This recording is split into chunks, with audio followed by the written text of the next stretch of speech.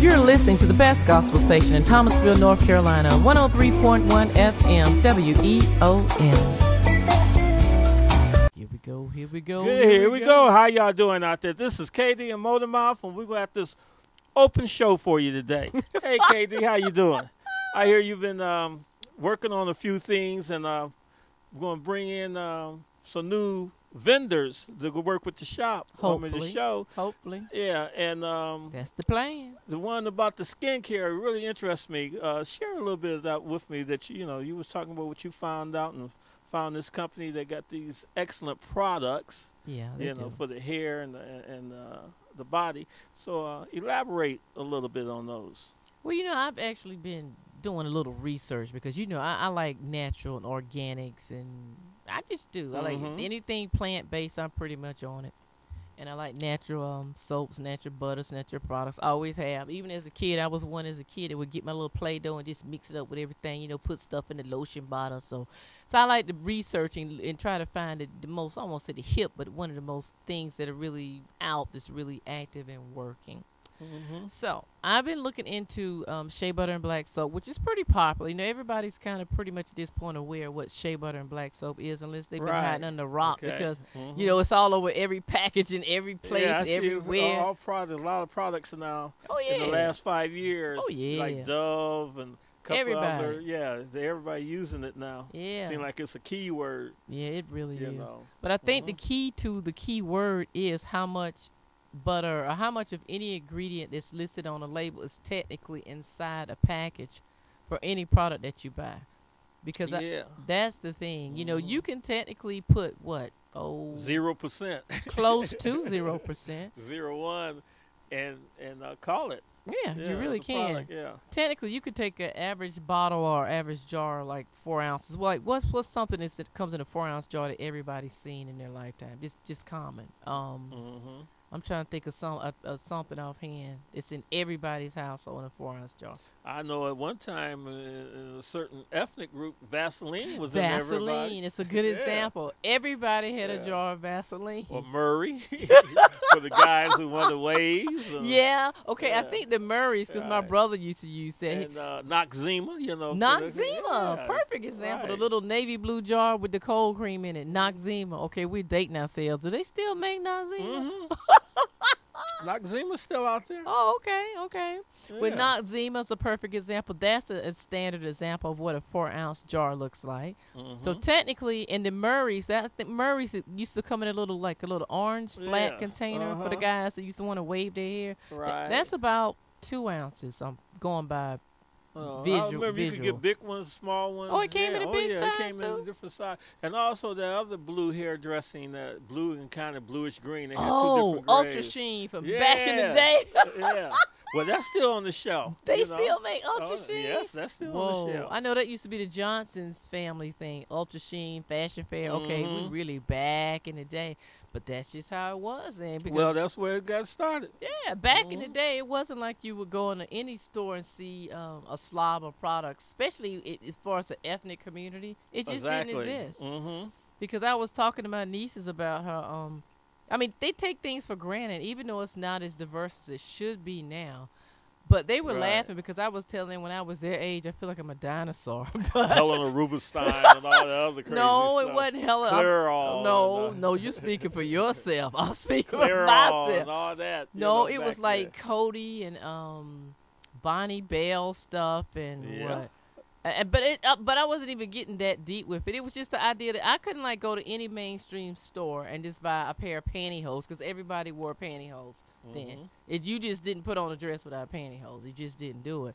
And find stockings that even came in different shades and colors of brown. It just wasn't going to happen. It just didn't happen. Really? I'm serious. Didn't happen. So what you did, stop looking at me like I'm like 102. Well, I can remember my mother sending me to the store getting different shades of this, that, and that. I can't help that, Motormouth. I'm just telling you my experience. Yeah, I'm telling you, when I was a teenager, it wasn't like, I think it was like when Essence magazine came out. That's when I recall a couple of years even after that, when you could actually, I cannot think of the product line, but when they actually started making stockings and pantyhose in brown. Okay, don't get me wrong. They had brown, but it was like this. It was a brown that really wasn't for people of color. If that makes any sense. I just remember many different shades It of was this brown. strange looking shade of brown that didn't even look like it was even be close to being something like your leg. Yeah. But it just wasn't. I mean, even with makeup, the foundation, forget it. Wasn't gonna happen. They didn't have foundation where you could actually go and have a selection. They might have. I remember when they started coming out with that's that. Just reality, but it was, I mean, they didn't count us. They didn't. There's certain ethnic group they just didn't count. They really didn't. I mean, the foundation, for the clothes, the anything. clothes. Yeah. So I'm not making this up. You. The stockings and all that. No, there was no brown that you could really put on as a African American young woman or even grown woman, and just didn't happen. Wasn't the norm. Mm-hmm. So they looked at me like I dropped off Pluto, and with dinosaurs going up and down the road too. But but that was, believe it or not, it really wasn't that long ago. But to get back to the subject at hand, products have changed a lot over the years since from the time I was in high school to as it is now.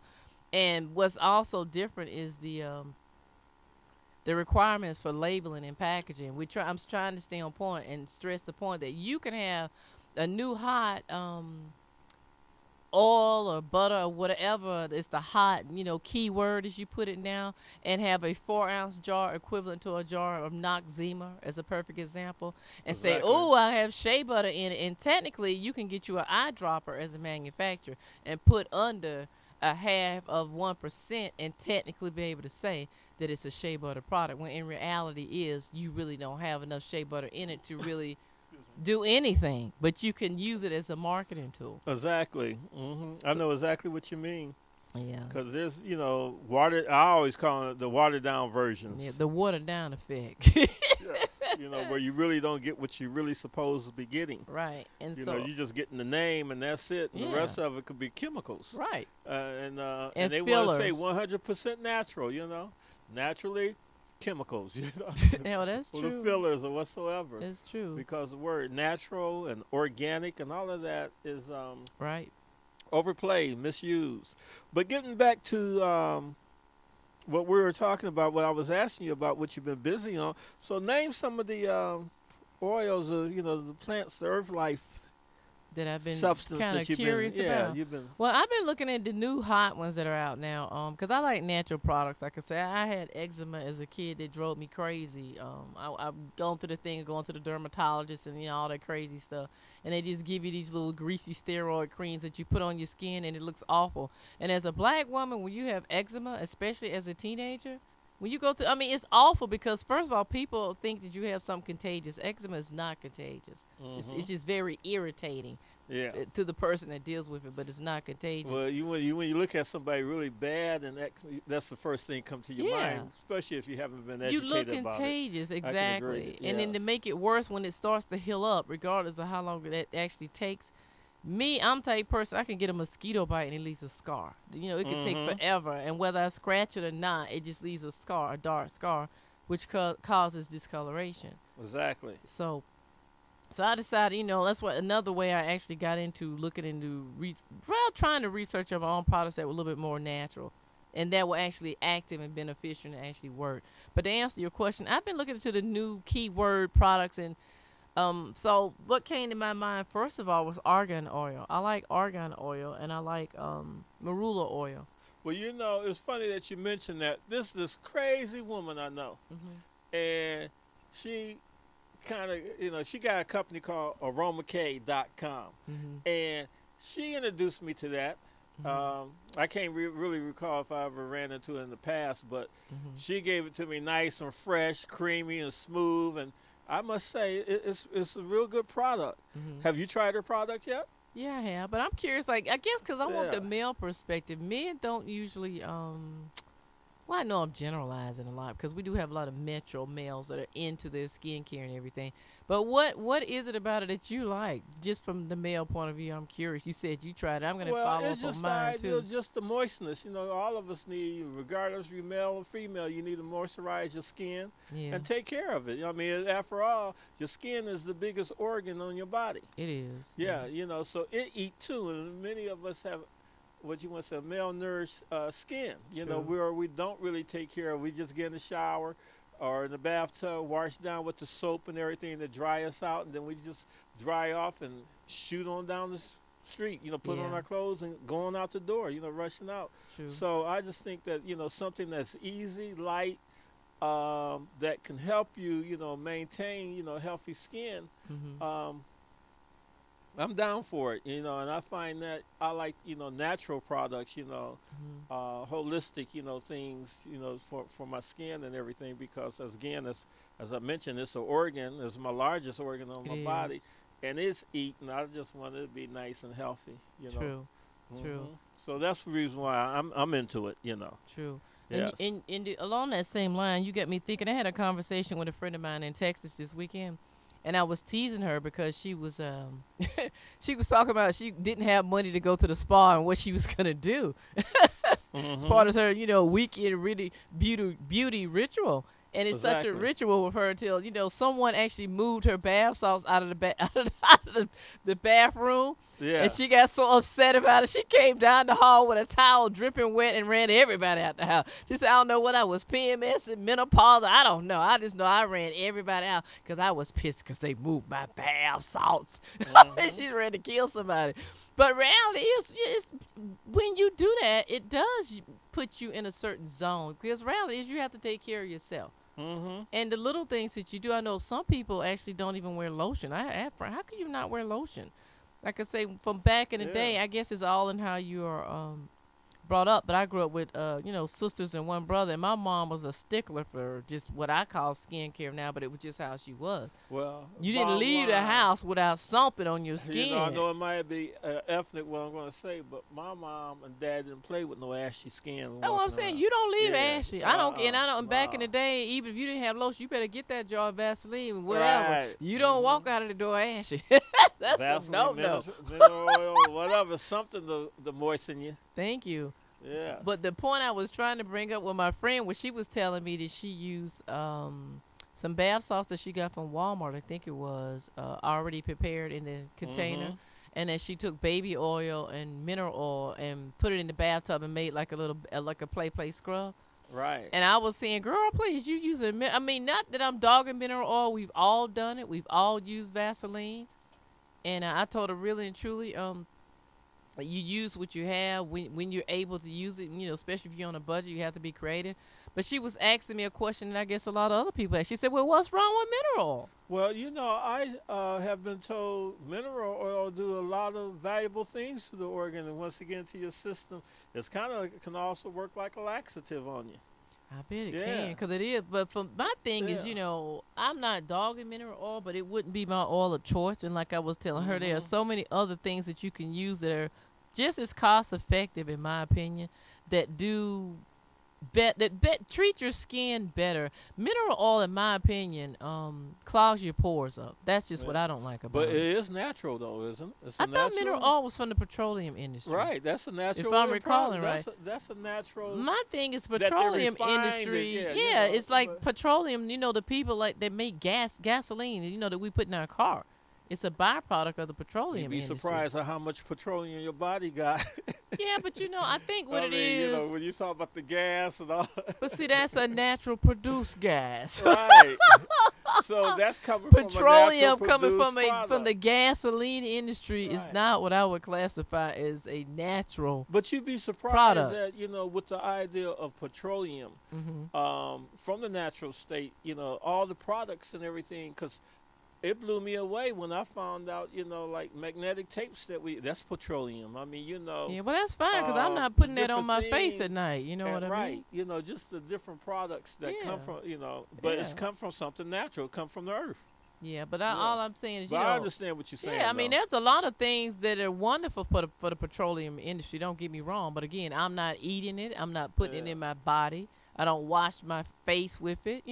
Everything has its place and everything has its origins, and everything has its role, I guess is what I'm trying to say in society. But I just don't think that gasoline like BP and Shell, I don't want it, their byproduct.